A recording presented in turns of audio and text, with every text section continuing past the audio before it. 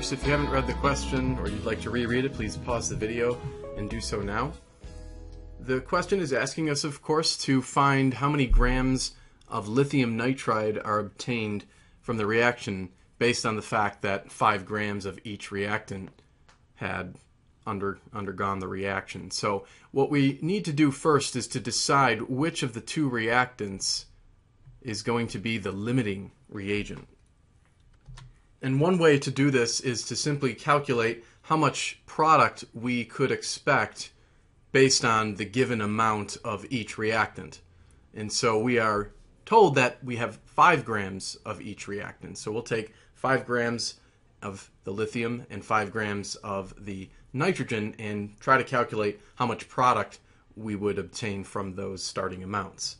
So let's set that up. We can work with the lithium first and then later work on the nitrogen. So in determining how much product is produced, we have to do a series of unit conversions, essentially. And the basic process requires us to take whatever unit we have in our quantity and carry it down diagonally to the denominator of the next term here. So since we have grams of lithium in our first number, we're going to end up with grams of lithium in the denominator. And of course, it turns out that we can convert grams of lithium easily into moles of lithium by referring to the periodic table. According to the periodic table, 1 mole of lithium is equal to 6.941 grams of lithium.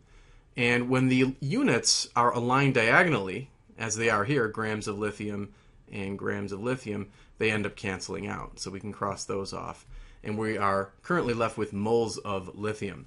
Now we can actually move on and relate the moles of lithium to the moles of our product, which is lithium nitride. And according to the balanced reaction, we can see that 2 moles of the product are formed from 6 moles of lithium. So we would want to put 6 moles of lithium on the denominator so that the moles of lithium cancel with these moles of lithium. And then we have in the numerator 2 moles of the product, lithium nitride. We can do one more unit conversion to figure out how many grams of the product would be formed. And so we're once again going to refer to the periodic table. On the bottom here, we would have 1 mole of lithium nitride, so that the units cancel. And then according to the periodic table, 1 mole of lithium nitride is roughly 34.823 grams. So we can go ahead and use our calculator to determine what the final number of grams of lithium nitride would be. And we would obtain the following result. Now we're going to set up a similar series of unit conversions for the nitrogen in order to determine how much product would be formed based on 5 grams of nitrogen. So let's go ahead and set that up in a similar way, a little more speedily this time. Now when we finish that calculation, we can see that it is the 5 grams of lithium that leads to the fewer number of grams of product. So whenever you have 2 or more reactants and you calculate the grams of product, you want to select the fewest number of grams of product.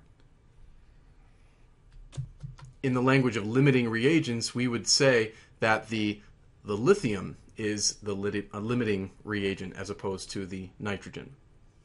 So now we know how many grams of lithium nitride would theoretically be produced, but the question states that we only obtained 88.5% of what we expected. So we really just have to take 88.5% of this number of grams, and that will tell us the actual number of grams that were produced in this reaction. So we can come down here and do that. We're basically just going to take 88.5% and multiply that by the calculated number of grams. That calculated number of grams, once again, is referred to as the theoretical yield. What we're determining is the actual yield. And that turns out to equal approximately 7.4 grams of lithium nitride.